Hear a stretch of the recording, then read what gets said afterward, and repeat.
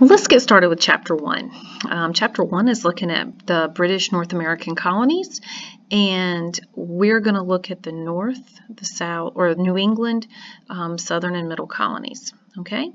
For the most part, we go in order. I do typically try to do vocabulary first, regardless of where it falls on your notes guides. But if you'll get your notes guides out, and we can go over this. If I have something different than you do, I'm going on a test. It's going to be based on what I have. So make sure you add what I have to yours if it's not there, or if you just didn't add enough, just kind of jot down a few notes. If you have any questions as we're going over this, write them down and ask me in class. Okay? All right. So with our vocabulary, the first one is the plantation system. These are large farms owned by wealthy landowners which raised cash crops using slave labor. Plantation system is based, of course, on the plantation, and plantations do have slaves. The size of the plantation is going to kind of determine how many slaves you have. The cash crops now are tobacco, rice, and indigo. Not cotton at this point. We'll get to cotton when we get a little bit further, closer to the Civil War. Number 2 is an indentured servant. These are people who could not afford to come to America on their own. They agreed to work for a landowner for up to 7 years in exchange for payment for their trip. Times are hard in England, and many people have lost their land. They have lost their living. They've moved to cities. There's no jobs. There's no place to live. So the best option is to get a new start. The problem is because they don't have a job, they don't have money, they can't afford the fare to get to America. So someone is going to pay for their trip, but it's not free. If you don't have money, basically they sign away their life for 7 years, and they are treated much as what we would consider slaves to be treated as. Many were mistreated. A lot of room for exploitation here. This is the primary source of labor for about 20 years or so, a good generation in that, until slavery really takes hold as a system. The next is salutary neglect. This is not a negative thing. A lot of people look at neglect and think bad. This is kind of a benign neglect. This is just kind of being left alone.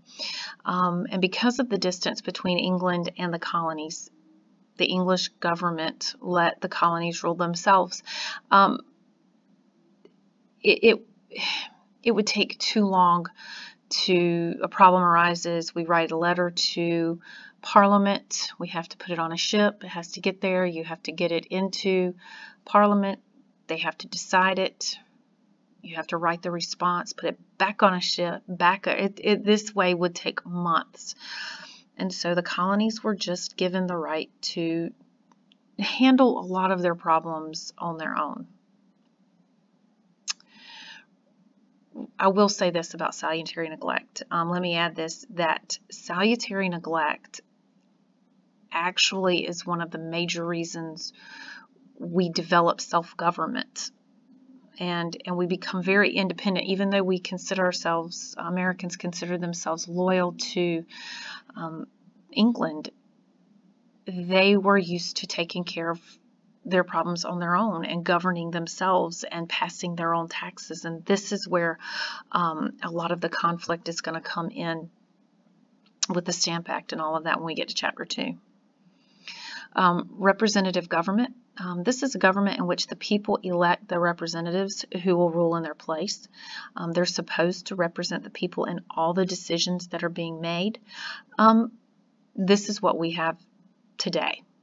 And this is what you see, not in the same way, not in the same manner, but you see forms of representative government in the colonies. Next is natural rights. This is an idea that was penned by John Locke. And the idea here is that people are born with rights that no government can take away, and these include life, liberty, and property. The point here is that our rights don't come from government. Our rights come from nature. We are born with them. Okay. Social contract theory is also an idea by John Locke, and it states that if if a government fails to fulfill its role to serve the citizens, then the government should be replaced. You can look at this another way. If a government fails to protect the natural rights of the people, then the government should be replaced.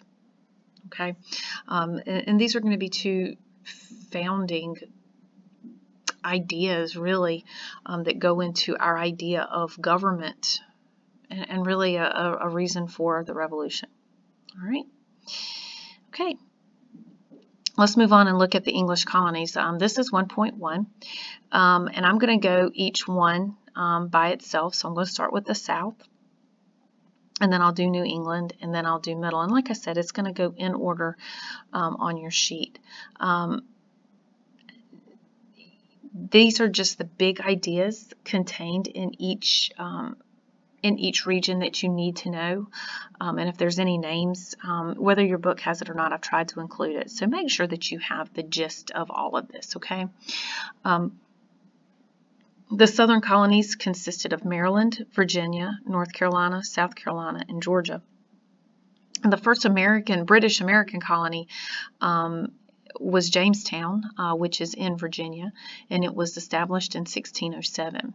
And it was a company that established it. So you think about a company, you think about a business. So take the idea from that the Southern colonies are founded for economic reasons. Okay. And y'all know the story. They get to Jamestown, they get off, they look for gold instead of focusing on building homes, planting crops, things like that, and things don't go very well for them. What really turns it around for Jamestown, because they were close to failure. What really turns it around for Jamestown is they are going to begin to cultivate tobacco, which they learned from the Native Americans. Tobacco is a very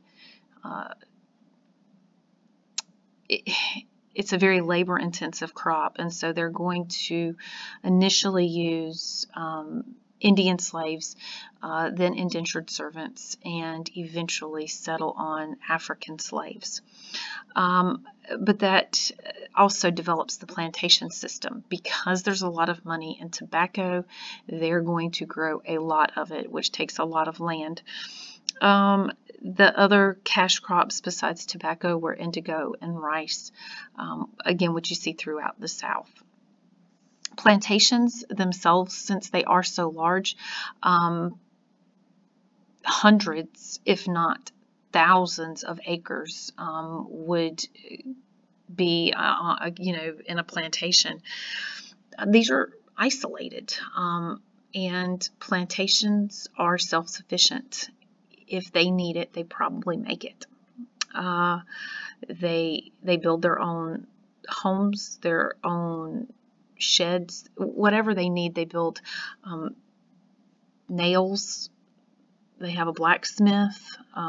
They grow their own food. They would, even cloth. They would weave their own cloth. So what you've got here is no real need for cities. Okay, just because they're so isolated. So because of the plantation system, you don't see any large cities or centers of commerce throughout the South.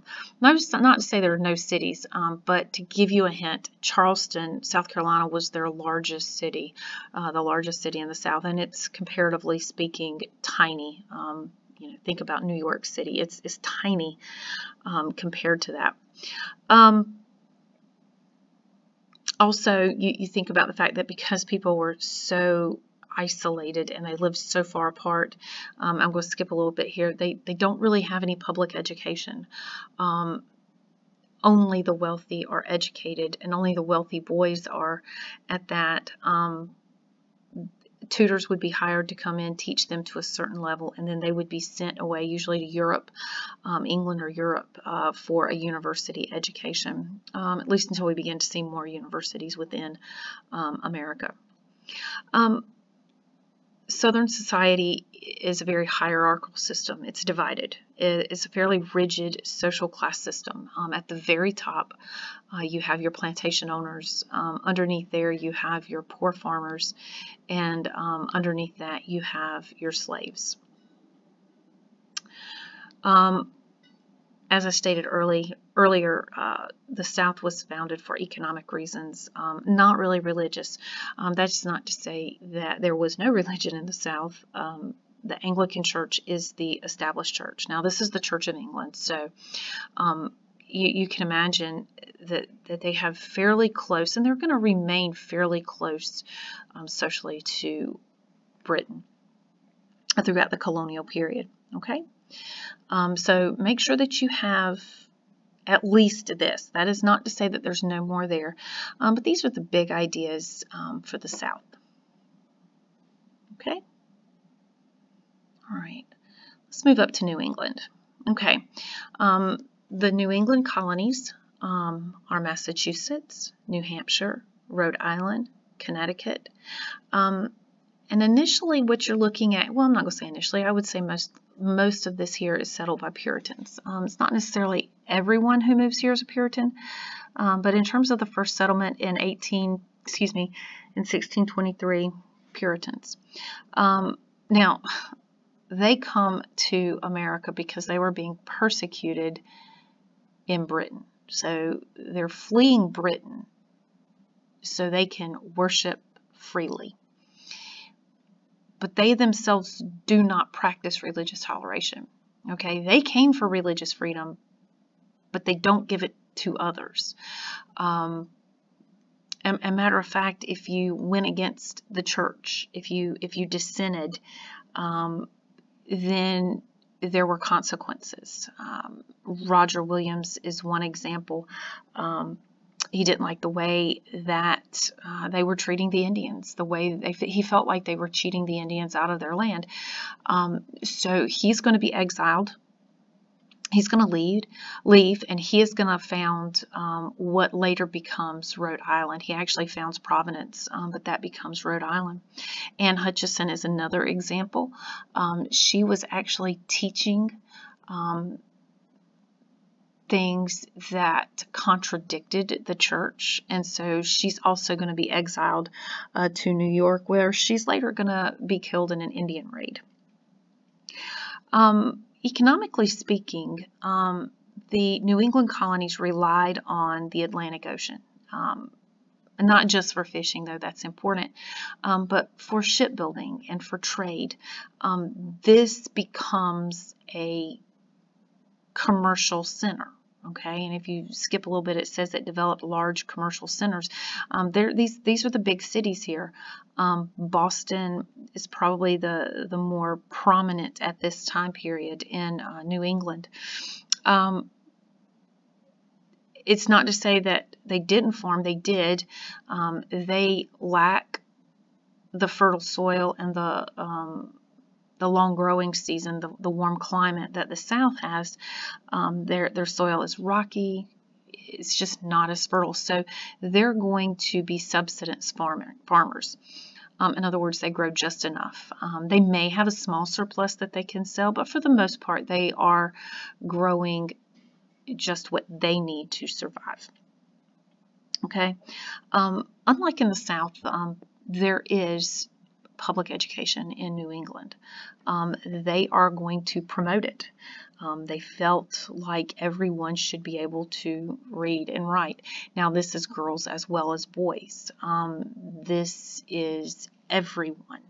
And this is very much based on their religion.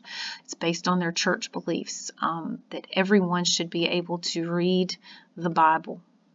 Okay? So public education is considered, and this is a big social aspect that's different than the South, so just keep that in mind. The labor needed in New England is not nearly as extensive as what you see in the South, and so you're going to see very few slaves in New England. That's not to say there are none, but very few. And matter of fact, if you look deeper, you'll see that again, because of their religion, many people in New England disapproved of slavery in general. Okay. All right. Make sure that you have those. And I'm hoping that you're able to begin to that you're able to see some big differences between New England and the southern colonies. Well, the middle colonies are just that. They're stuck smack dab in the middle, and there's a few things that's similar between the two. I would say that the middle colonies fit more in with what we are seeing going on with New England, but anyway, the middle colonies consist of New York, New Jersey, Delaware, and Pennsylvania. What's different here is that there is some religious toleration. That is not to say that it is widely appreciated, but there is some religious toleration. The middle colonies are the most diverse region, and if you have to remember a word to describe the middle colonies, I would say diversity. Culturally, they are diverse in that you have the English, you have the Dutch. They get along fairly well with the Native Americans, but you have other nationalities coming together in the middle colonies. Okay, religiously speaking, you have, again, this big diversity here. You have Catholics, you have Quakers, you have some Puritans, and various other Protestant groups there too. And also economically, they are fairly diverse. They rely on shipping, but also on farming. So again, you can kind of see just that diversity there. Fur trading also is a part of their economy and their close economic relationship with the Native Americans. Okay, because even their farming, even though they do a lot and they grow a lot, the farming in the middle colonies is not labor intensive. So because, again, unlike the South, the labor here doesn't require such intensity, you also see few slaves here. Now, again, part of that's going to be religiously speaking. The Quakers very much did not believe in slavery. Okay, so slavery is not really going to be a big factor here. But also, again, because they're involved in shipping, they're also going to develop some large urban centers. Okay, make sure that you have all of this down, and if you have any questions, please come and ask.